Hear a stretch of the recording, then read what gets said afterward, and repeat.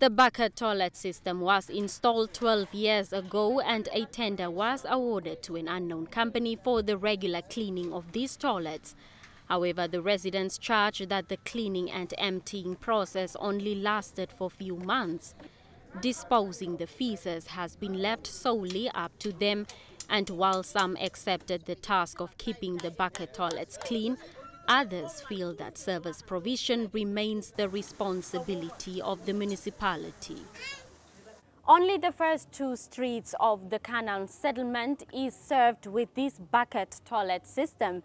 The residents say that for an urban area, it is not ideal because there's no consistency from the town council side in removing the waste. Other streets do not have ablution facilities at all.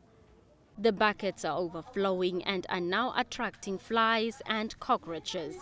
The situation has forced some to dig holes in the yards to dispose the human waste, while others have devised ways to put it in plastic bags and burn the plastics at this dump site located right in the middle of the settlement. However, this temporary measure has only led to a foul smell in the streets. These toilets are just making us sick.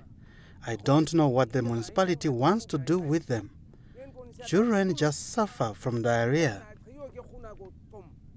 Some of the residents are forced to go to the bush to relieve themselves, but women say it is unsafe for them at night as they fear attacks by the notorious Maima Second gang, which is active in the settlement. At night, where do we take the old and disabled people? And some are on wheelchairs. The Gobabis municipality says after installing the first 100 bucket toilets, the cleaning tender was cancelled as some faults were detected. The local authority says it had then requested the residents to stop using the toilets. They were clearly told that after it has been cleaned, they must not use them until further notice, when education has been conducted in the area and the shortcomings that we experience with those type of toilets have been sorted out.